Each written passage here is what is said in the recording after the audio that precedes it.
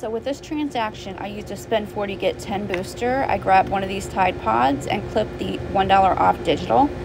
I grabbed one of the liquid Tide and clipped this $1 off digital. And then I grabbed some Downy Unstoppable beads and clipped this $1 digital coupon.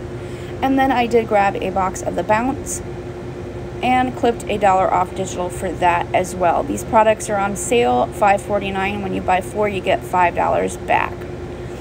I grabbed 3 of the Old Spice and I clipped a $3 off digital off 1 and a $5 off 2 digital coupon. 4 coupons, my total was $42.45.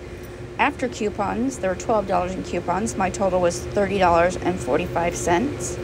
I did get back a total of $20. I got back 10 for spending 40 with that booster, and then I got back $5 for spending 20 on P&G products, and I also got 20 back for buying 4 of those Tide products.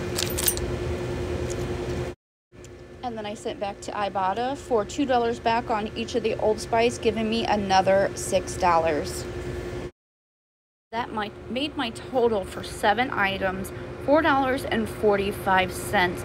That breaks down to just about 63 cents per item. That was amazing.